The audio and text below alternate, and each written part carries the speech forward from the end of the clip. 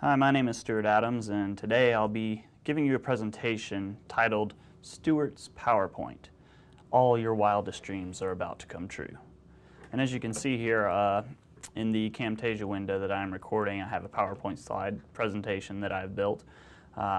Lovely blue colors with white and yellow text, a slight shadow on the back of the text, gives a very appealing and colorful visual emotion that is evoked by the viewer. So without further ado, we're going to go ahead and go through this.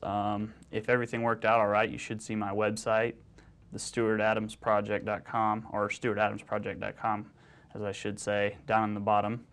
And let us begin. And let's try that again. Still not working. Okay. Maybe if I click. Clicking does work.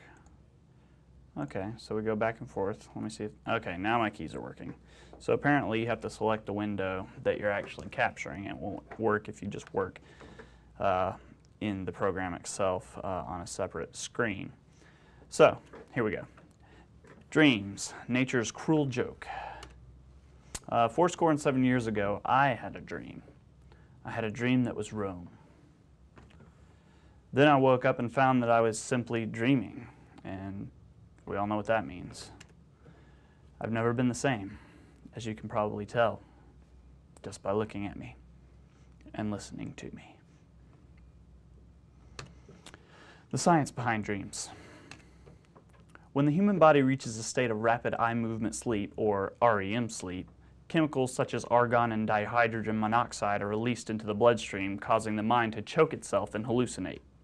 This has been scientifically proven over and over again. Fact, dreams are exactly like using cocaine when you're asleep, hence the hallucinations.